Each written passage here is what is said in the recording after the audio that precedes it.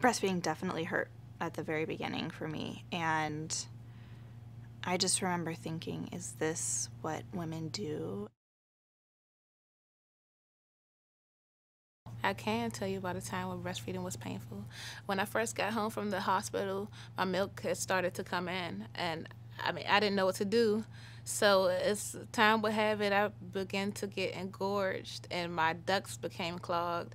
It made me want to give up, honestly, from the beginning because it was so painful. But once we were able to correct the latch and get a better, more secure latch in there, then I knew, I just wasn't doing it right.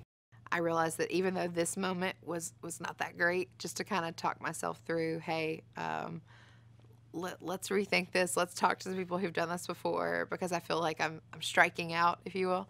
And so, yeah, there was a moment of just frustration, more so than loss of confidence. But the good thing is the frustration didn't have to last because I decided to get help. I called the lactation consultant at WIC, and the WIC staff was very helpful, by the way. I got in contact with her, and she is like, oh, you know, come as soon as you can, and they scheduled me an appointment that day, actually.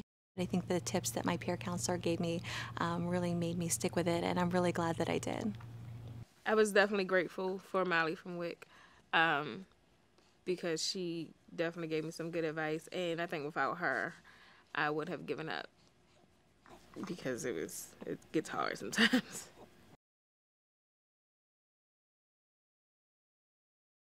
Just enjoy getting to realize, oh, I can do this. Oh, my body was made to do this.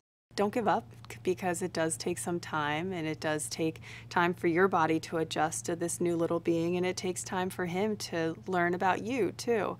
So it took us probably 2 months to get on a good journey, a good cycle together, and now I feel confident that we've got this figured out until the next challenge.